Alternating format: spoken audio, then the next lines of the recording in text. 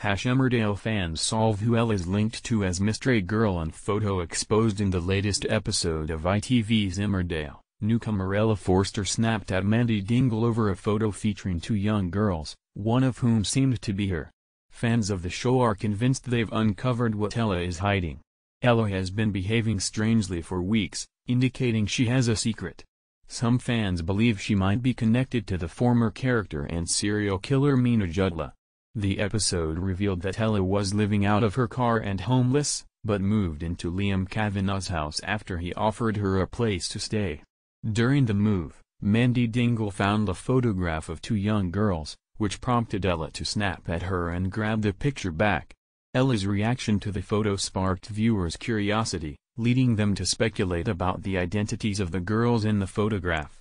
Some fans believe they have seen the photo or one similar before, possibly in Mina's possession. This has led to theories that Ella might be connected to Mina, either by knowing the same people or being related to one of Mina's victims. Some viewers think one of the girls in the photo could be Nadine, a friend Mina killed, or that Ella is related to Nadine or another victim. Others wonder if Ella herself could be a relative or even the sister of one of Mina's victims. Social media was abuzz with fan theories. One fan speculated, is Ella the sister of the girl Mina killed? While another questioned, maybe Ella is related to one of Mina's victims.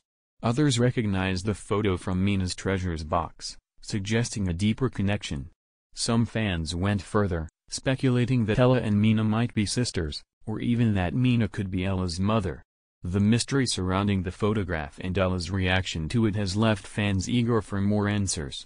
Emmerdale continues to air weeknights at 7:30 p.m. on ITV1 and ITVX, with an hour-long episode on Thursdays.